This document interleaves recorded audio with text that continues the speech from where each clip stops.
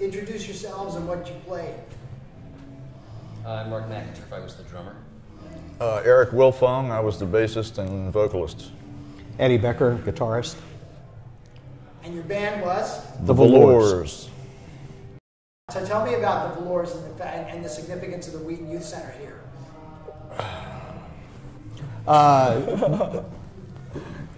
To start back, Eric and I went to Kensington Junior High School together, and we started playing music originally with a group called the Fidelities, and then when the Fidelities kind of broke up and went on, Eric and I joined up with Mark McIntyre and we formed a trio called the Velours, and we were playing mostly the Rascals style rock, but we also played a lot of rhythm and blues. We played Otis Redding, we played Wilson Pickett, Sam and Dave.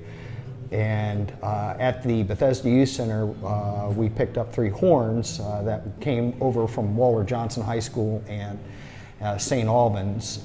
They came from the Viscounts. They came from the Viscounts, Jack Bryant's old group. When Jack Bryant broke up with the Viscounts and started the Falling Angels, the horns came over to us and we became the Velours as a 6-piece show band. And we played a lot at the Bethesda Youth Center, and we started to play up here, and we won the Battle of the Bands in 1965 and 1966. So what do you think about being back here today with, you know, what's, I mean? Well, it's a lot friendlier than it was when we did the Battle of the Bands up here, because we were Bethesda boys, and this was the Wheaton Youth Center, not the Bethesda Youth Center, so the bands that we were up against were like local to this place more than we were. So it was kind of like their house, and so it was gratifying winning 2 years in a row. But this is real nice today. It's a nice, friendly vibe in here. So your bands were, so you guys were, now describe what the Battle of the Bands was like. What would that be like inside that gym? It was full. It was there were probably 4 or 5 bands. Yeah. Something like that. You know, it was a big show kind of thing. And you had what? 15 minutes or something? Half an hour. Oh no, it was longer than that. You know, to put it all together, you had to be tight, and we were a tight group. For that first Battle of the Bands, I think one of the things that set us apart, we really liked James Brown a lot. We thought that his band was one of the greatest in the show business at the time, and we played the James Brown live at the Apollo as our last showpiece for that, and Eric just really ripped it up and kind of set the place on fire, so to speak. But we had, it was fun. Back in those days, we had the matching horn stands, the pedestals that were all bright red and white. And Bob Metz, the trumpet player, had custom-made floor lamps at the time. You can actually see those in the picture, that I operated from a foot controller. And so he went to places like Lafayette Electronics and actually built that. And we were one of the first bands in the area to actually use a floor light show back at that time too. So you were doing James Brown? James Brown, Otis Redding. We started out, you know, we were still doing some of the things that we did as a trio. And our musical tastes came from 50s and 60s AM radio, which was, you know, not segmented yet as it happened to it in the 60s, in the 70s, and so we came up, you know, listening to, you know, Chicago radio stations that we could get in only at night and that kind of stuff. So we were getting this mix of music, and our repertoire was a lot like that, but. You know, back when all of our buddies and cohorts were kind of getting into the British stuff, we were getting into old 50s R&B and old 60s R&B and soul music, and then we acquired this horn thing and just kept pumping out the soul music. And then all of a sudden in 65 and 66, white America came alive to soul music, and we already had this huge repertoire and this following, and it was a gas for a couple of years. And I screwed it all up by going away to college, but oh well. Yeah. Tell me about this was kind of greaser territory? A classic greaser outfit back in those days were the gabardine pants, khaki or dark green, with bandline shirts, black bandline shirts, kind of like what Mark's wearing right now. And Chuck Taylors. Chuck Taylors or Brogans, the real pointed Italian shoes that you would see in movies like West Side Story.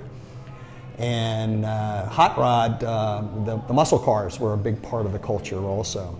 There was a lot of fast cars that were driving around at the youth center, and then after the youth center, they'd all go to the Hot Shops, which was up at the corner of Wheaton.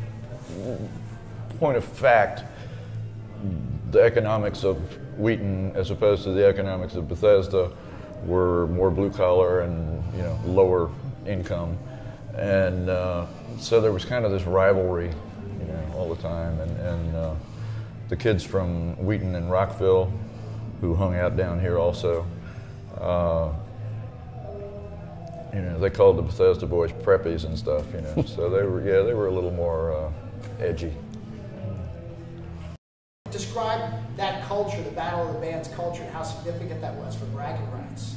Well, it was kind of, being here that night, there were fans of all of the represented groups, and so they're all, screaming for their team, and it was crazy. But the second one, I had been to a James Brown show where luckily I had scrambled under the seats and acquired one of these huge, gaudy, god-awful crap costume jewelry cufflinks that he used to throw into the crowd. And I had it in my pocket as a good luck piece. And during the Battle of the Bands, I just decided, this is too cool. This is too cool. So I, basically we were in a thing where I could riff, and I just started talking to the crowd during this James Brown live thing and told them about how I had acquired this cufflink and how I loved the thing, but the crowd was really giving it up, and I was going to give it up, and I threw it out into the crowd, and the place went nuts. It was cool. It was cool. But I wish I still had it. Did James Brown play here at the Wheaton Youth Center? I don't know. I don't think so. I mean, I saw something that he had played at Walter Johnson. He played at the Howard all the time. All of us used to hang out at the Howard and see all the R&B acts down there. That's where you go to see. What was it like being a white guy? Being the white kids. We went to the matinee shows. Until '65 and '66, it was a little more tense than afterward. But we never got our butts kicked or anything. It was, we made it home safely. But you could go down there and see, you could see James Brown. You could see any number of acts in one night. It was like the Apollo, but it was in Washington, and it was just we were going to go see it. It didn't matter what it took. Yeah. And the prices were just stupid. I mean, you could go and see the Motown Review with, the Temptations and Mary Wells and Marvin Gaye and Stevie Wonder, and for like $2, literally $2. I mean, it was just crazy. Then we go to Waxy Maxie's across the street. That was the definitive R&B record store to be able to buy the kind of music that we wanted to learn how to play. We weren't going to get that. We could get that at Empire Records. They would special order that kind of stuff for us. You wouldn't be picking it up at Variety Records that was around here. Yeah, the record stores. I mean, there were so many of the different record stores around. That was it's like a lost business and shopping experience. Yeah, they were little boutique shops. I mean, there might be one or two of any one chain. There were no chains. Yeah. So certain ones featured more soul. The ones downtown tended to. Yeah. And you had listening stations there, so that you can go get the record and put it on and listen to it through headphones before you were to buy it. And so that was it's lost now. It's part of the lost culture. Is there anything more you want to say about your experiences as from the '60s and the bands and playing there with and being on stage? Like this? It was a subculture. I mean, I think that when you go, you're talking about what was the feeling at the Battle of the Bands. We all knew each other. We all kind of went to school together and so forth, and there was a friendly kind of competition. Where you really saw it most was really odd at Hot Shops in Bethesda on Saturday night after all the places would close. All the bands would be there, and you could look around, you'd see that these guys in their blue tuxedos, and these guys in their yellow tuxedos, we'd be in our burgundy tuxedos. All the bands were there at the same time. So there was this kind of, it was pretty cohesive group. Most of us connected more with music than school. Yeah. And we did, after the second Battle of the Bands, one of the things that we got involved with, we became a lot closer with the folks that were running I believe this fellow's name was Bob Crane, is that correct? Yep. And Bob had us as a house band for these talent shows where we had like the McConkey brothers, we backed them up, and a number of the people that were good artists and just didn't have a band behind them at the time. And it was up on that stage that was in there that we would host the show. And we kind of set it up like James Brown. We would play a couple of little ditties that James Brown would be able to bring one act on while another act was exiting. And we kind of framed ourselves around his review. So you almost did like a review. It was. That was what you're, Yeah, after in the time period following the Battle of the Bands, because what would happen when you would win Battle of the Bands?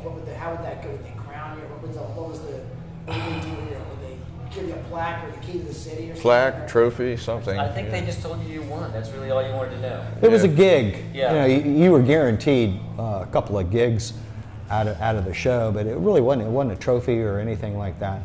And then there was a competition between the Bethesda Youth Center and the Wheat Youth Center for who had the best Battle of the Bands. Bob Daniels over there started hosting his own Battle of the Bands, which got a different slice of the county musicians. Montgomery County musicians coming in there. Is there any more you want to say about The only other thing I'd say about the Velours, which really made us pretty unique and I think pretty easily managed in a way, was that we were a small group, 6 pieces, but of those 6 pieces, 3 were horns. And so you had a lot of brass, a lot of volume, and a lot of show stuff for a small group. Like normally, with 3 horns, you got 9 pieces, and that's an unaffordable band. It's kind of like Duke Ellington or something. But with 6 pieces, now I actually don't know any other group ever that's done that. And part of it is that Eric could play bass and sing, and so he was covering two instruments, and Eddie was a great guitar player, so we didn't need a keyboard. And we had come up together as a trio for a couple of years before we added the horns. So, when you're doing a trio, you got to be tight. Yeah. Drums, bass, and guitar. If that's all you're bringing, everybody's got to be aware of everybody else and leaving space and filling where they need to. And so this, as a core rhythm section, we were really good, I think, for the day, before we added the horns. So that was just icing on the cake to me. We led the way with the trio idea. The police followed later.